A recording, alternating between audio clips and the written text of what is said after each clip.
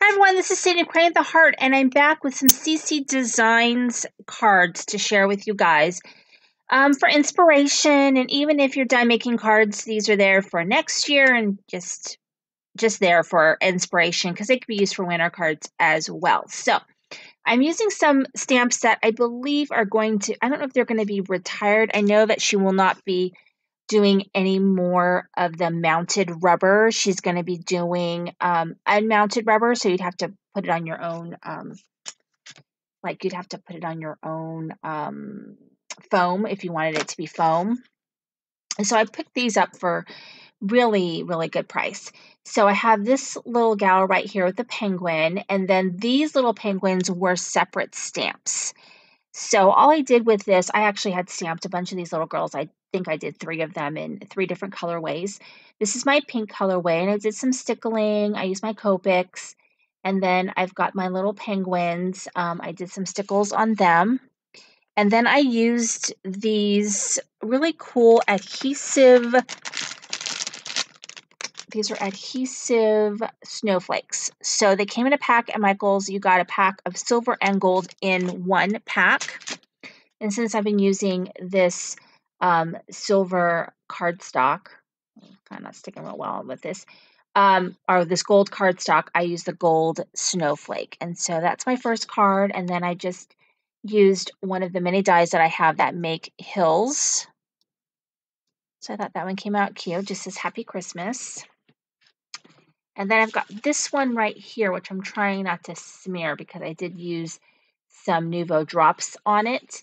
And this one I used this plaid paper, which is from Lawn Fawn. And then I kind of try to match up the purple. I don't have a lot of purple, but I think it looks pretty close. And I used one of those snowflakes again. So that's really cute. It just says, have a joyous holiday. And then I've got this one in the blue colorway. See, this is where I smeared it. So that's why there's unhambled dots there, because I smeared my Nouveau drops. Touched it before it was ready. And so that's that one. Those are the 3 that I used with this particular stamp.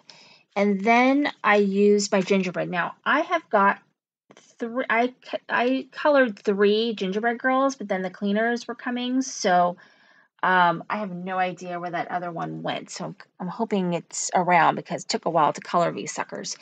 So I did this one right here. I used the hot cocoa paper pad? Yeah, this one right here from Tuesday morning. And I know that a lot of people hold the 12 by 12. I think I chose not to get the 12 by 12 because I had purchased so many 12 by 12 paper pads and I didn't even break any of them open. So I just decided to get the 6 by 6. So I'm still using these gold card bases, and these are American Crafts, and I did get these at Tuesday morning as well. So I just used the gingerbread paper and the hot cocoa paper pad, and this also came from the hot cocoa paper pad. It's just this paper, and I used a circle scallop die that I had in my stash, and then I put her on foam after I colored her in with Copics. She's holding a little gingerbread. And then this holiday wishes, this sentiment is from the Fa La La. It's a little sticker sheet. So really simple little card right there. And then this card right here was a much more complex card. Now this is a 5 1/4 by 5 1/2 card.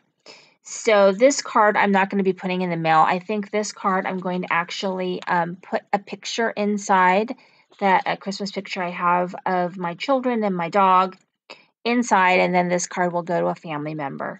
So this one I used the Sue Wilson gingerbread house die, and I just did it in white. I decided not to do it in craft. I just did it in white because it just seemed to go well with the paper I had chosen.